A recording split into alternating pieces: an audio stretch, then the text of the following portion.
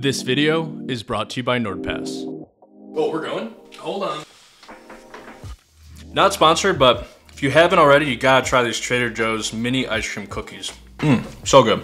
Okay, before we get started, this is easily one of the most highly requested videos on the channel because Alfred is so powerful it could probably walk your dog, do your laundry, and solve world hunger all at the same time.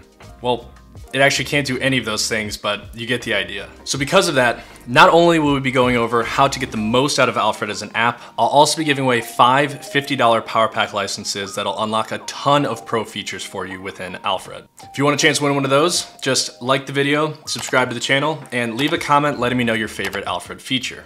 So with that, let's get to the video. So to get started, let's go ahead and get Alfred downloaded. There's 2 ways to do it. First is through the App Store, but don't do that because you're gonna be getting a classic legacy version and you'll be missing out on a ton of useful features, including the pro features that come with the PowerPack license. So let's open the browser, go to alfredapp.com and download it directly from here. And just to put any concerns about safety to rest, it is absolutely safe to download it outside of the App Store. I won't bore you with the details, but it's developer ID signed and notarized, meaning that every single update that's pushed by the development team is automatically checked by Apple, ensuring that you're getting a trustworthy download. So with Alfred downloaded, let's take care of the first thing, which is disabling the keyboard shortcut that currently opens the Spotlight tool so that we can have that same shortcut open Alfred instead. So go ahead and hit Command Space to open the Spotlight tool, type keyboard, and hit Enter to open the settings. Click Keyboard Settings, Keyboard Shortcuts, Spotlight from the left side menu here, and uncheck both of these because we're gonna have the Alfred shortcut set to Command Space. Then let's come over here to Desktop and Dock. And if we scroll down under Default Browser Settings, make sure you have the browser that you want as your default browser set here because this is the browser that Alfred will use for any type of web searching. Now that we're done there, let's type the default Alfred shortcut, which is Option Space. Type Alfred and hit Enter to open the preferences. Click on the Alfred hotkey box here and type Command Space to set that as the default shortcut moving forward. So now that we have the shortcut set up, let's go over a few of the most commonly used Alfred commands.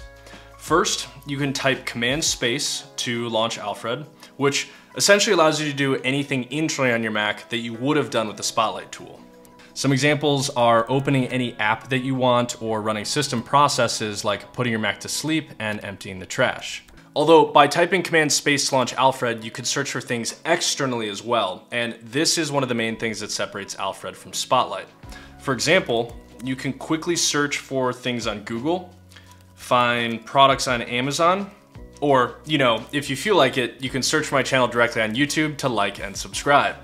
Second, you can type Command Space followed by another space to open any file that you already know the name of.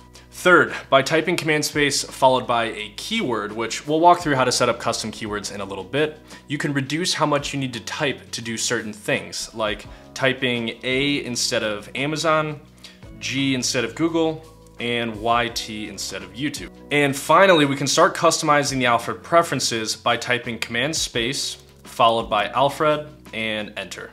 But before we dive into the main settings of Alfred, let's go ahead into the Appearances tab and select the one that we want to use. Personally, I go with the frosty teal because it adds more contrast than the standard dark and light themes and, well, I just like it. This is personal preference though, so pick the one that you want and roll with it. Now, if you're a minimalist or you just want your Alfred search bar to look cleaner, you can click on Options down in the bottom left here and check Hide Hat on Alfred window so that when you type Command Space to launch it, you'll see that the Alfred logo is no longer there. You can clean things up even more by checking Hide Menu Bar icon to remove the logo from your menu bar. Now, if we come over to the Show Alfred On dropdown here, I set this to mouse screen because with having multiple monitors, I want Alfred to pop up on the screen I'm actively using, so it's just a quick movement of the mouse to get to it.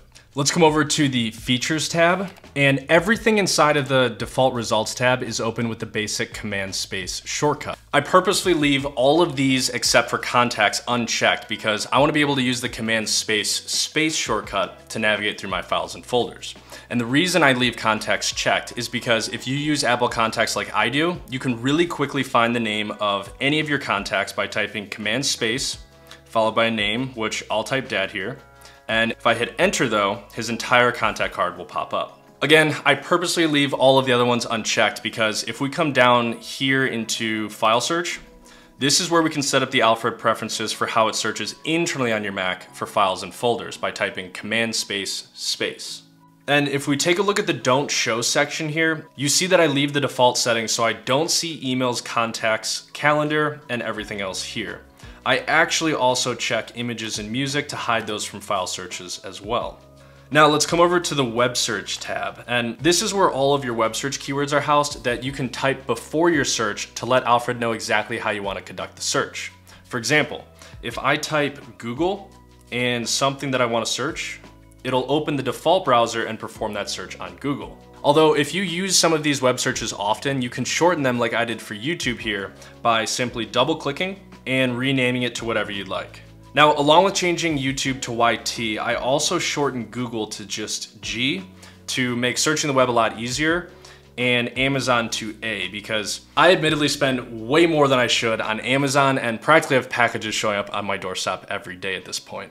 A little off topic, but if you like free money and credit card hacking as much as I do, and you don't have the Amazon credit card already, I cannot recommend it enough. There's 0 annual fee, and you get an unbeatable 5% cash back on everything you buy through Amazon and at Whole Foods. Now, I did include a referral link in the description below the video that you can use to get a $150 Amazon gift card after you're approved, and the approval process is immediate. So if that interests you, go ahead, click that link to get yourself the Amazon credit card, the $150 gift card, and 5% cash back on everything through Amazon and Whole Foods. With that being said, let's get back on track and come down here into the Systems tab. Within here, the only thing I do is I uncheck the volume toggles because I like to keep it simple and just use my keyboard to control the volume.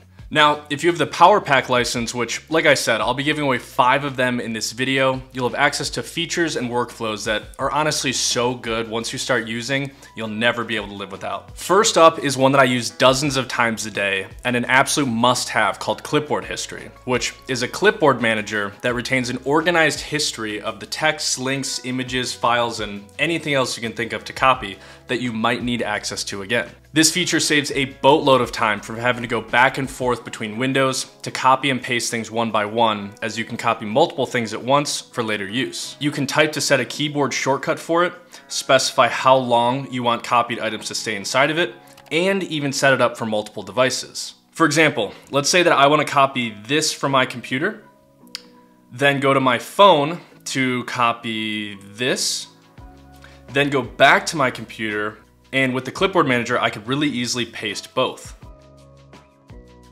And next up is temporary email, which is another must-have because we've all come across a situation where you need to input your email address to download a free course, guide, or any other resource you can think of from a website.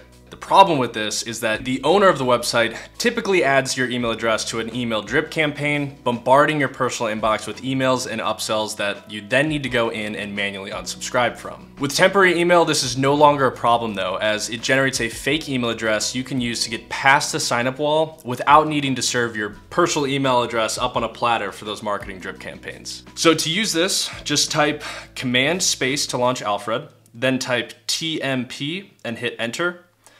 You'll see the browser open a new tab with an inbox that's waiting for whatever it is that you just downloaded to be received. And once it comes through, you can read the email entirely, download anything attached to it, like the resource, or even forward the entire email to your personal inbox. Now, whether you're a minimalist like me who just likes a clean desktop, or someone who just wants to hide embarrassing folders from your boss when you're in Zoom calls for work, this one's for you, and it's called Toggle Desktop Icons. Using this one's really simple. Just launch Alfred, type TDI and hit enter, and it'll hide all of the files and folders on your desktop. And then to see them again, just launch Alfred and repeat the same process. Although if you watched my previous video on the top 10 apps for Mac users, you'll know that this is really similar in functionality to the Hide Me app, although instead of needing to download multiple apps, you can just do all of this inside of Alfred. Next up is one that everyone needs, and that's a password manager. Now, Alfred does have one built in that's great for the everyday user called 1Password, which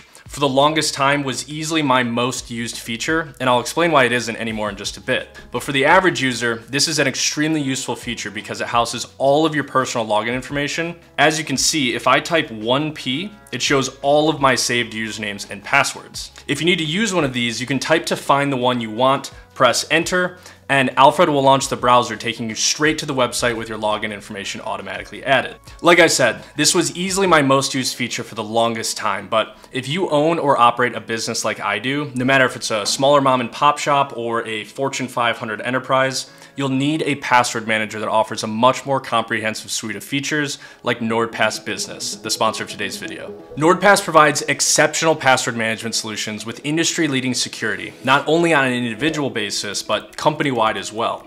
So you can say goodbye to the risk of malicious attacks caused by weak passwords during employee onboarding, as you can establish company-wide password policies, ensuring that those new hires don't put your entire organization at risk by using the same die-hard Swiftie password across all their accounts. NordPass even takes it a step further by automatically generating strong and unique passwords that can be autofilled across all devices, eliminating the security threat of post-it notes with sensitive information scattered across work monitors throughout the office. NordPass isn't just a password manager though. It's a comprehensive solution that stores other confidential information like office alarm codes and Wi-Fi passwords, login details for third-party softwares, and even credit card payment information. Team-specific unified vaults are perfect for storing team assets that can be updated as needed and securely shared with team members at the click of a button instead of sending confidential information via text or email. You can see NordPass Business in action for yourself now and get a free 3-month trial with the code ChrisTomczak by clicking the link in the description below. For my productivity enthusiasts out there, there's a built-in Pomodoro timer called Yak. To use this, launch Alfred and type Yak, which will start the 25-minute Pomodoro timer and set off a notification once the time is up. Yak is configurable to any amount of time that you want, but since 25 minutes is kind of the tried and true time frame for the Pomodoro technique, you can set custom timers within Alfred by using Timer. So to use this, just launch Alfred and type timer, followed by a specified time frame like 10M, which stands for 10 minutes. And this will start a 10-minute timer that'll also ping a notification once the timer's up. So as you can see, there are a ton of useful workflows, and on top of the ones we already covered, you can also create your own custom workflows, which if we dove into that, this video would be over an hour long, and neither of us want that. If you are interested though, I recommend checking out more of the popular workflows that others have built already on the Alfred website, which I linked in the description below the video. So there you have it. From download and setup to exploring a lot of the free and paid features, I hope you got some insight into how you can best leverage Alfred to supercharge your productivity. Before signing off though, I do want to let you know that I read every comment and noticed several recommendations on past videos for using Raycast over Alfred. So I spent some time familiarizing myself with it and can completely agree that it's another extremely powerful app. Although in my opinion, productivity is more about maximizing efficiency within your own systems and processes and less about the app or platform used to do it. Both apps have learning curves, and just like everything else in life, it's really easy to get caught up in searching for the perfect solution instead of optimizing the things you already have in place. So even though we covered a lot in this video to help dampen the learning curve for Alfred, I encourage you to pick one and invest the time mastering it so using the features becomes second nature. With that being said, thank you for watching, and I'll see you in the next one.